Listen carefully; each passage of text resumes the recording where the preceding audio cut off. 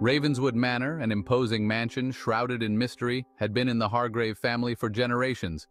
Recently, the family had been plagued by horrific hauntings, bone-chilling sounds, shadowy figures, and unexplained movements that turned their lives into a living nightmare. Desperate for answers, they reached out to the renowned ghost hunting team led by Maggie Collins.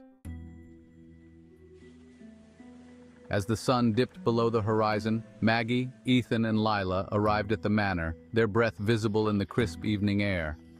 The mansion's Gothic architecture loomed dark and foreboding against the twilight sky. Inside, the atmosphere was heavy with fear, and the family's stories of terror hung in the air like a palpable fog. The team set up their equipment in the grand foyer, a room decorated with faded elegance but now overtaken by a sense of dread. These creaky floorboards are going to drive me nuts. Ethan busied himself with cameras and audio recorders, grumbling about the creaky floorboards. Maggie reviewed her notes, while Lila, her face pale, seemed to sense the oppressive energy even before the investigation began. The family had reported the worst disturbances occurring in the old library and the master bedroom. The team decided to start their investigation in the library, a room filled with ancient books and dusty artifacts. As they entered, the temperature dropped sharply, and a cold breeze seemed to swirl around them. There's something here. Lila closed her eyes and extended her senses, trying to connect with any spirits lingering in the room. It feels angry. Ethan rolled his eyes but set up an electromagnetic field, EMF detector, and motion sensors, his skepticism masked by professionalism. All right, let's see what we've got here. Maggie approached a large, ornate mirror on the far wall, sensing a strong presence. Suddenly, the temperature plummeted further, and the team heard a series of bone-chilling, disembodied whispers. This isn't just a glitch. Something is definitely messing with the sensors. Ethan's equipment started malfunctioning, the readings spiking erratically. Lila's hands shook as she reached out, her face contorted with a mix of fear and concentration. It's not just one spirit. There are multiple entities here, and they're not happy. Just then, the library's door slammed shut with a deafening bang. The team was trapped. Ethan, use the backup flashlight. We need to communicate with them. We mean no harm. We are here to help.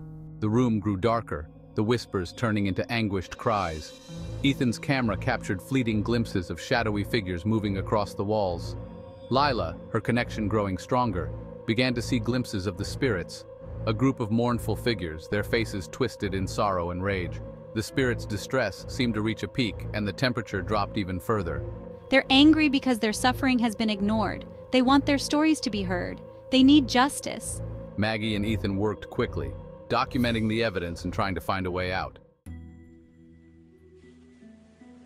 They managed to pry open the door, and with the spirits' cries echoing in their ears, they exited the library. The spirits here are tormented and restless. They are seeking recognition and justice for the wrongs they endured. We need to uncover their stories and address the unresolved issues. The family, although shaken, agreed to cooperate. The ghost hunters worked together with the Hargraves to research the history of the mansion and the troubled spirits.